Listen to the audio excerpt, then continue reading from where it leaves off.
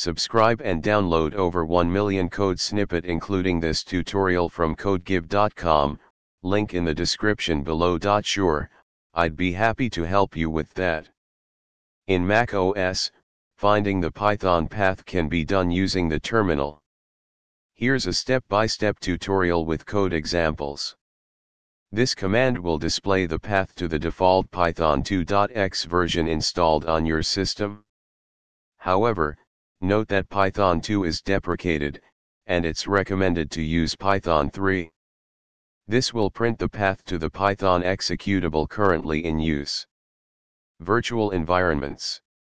If you are working within a virtual environment, the path will point to the Python executable within that environment. Make sure your virtual environment is activated before running these commands. Command for Python 2.x. If you are still using Python 2, you can find its path using the which Python command. However, keep in mind that Python 2 is no longer supported.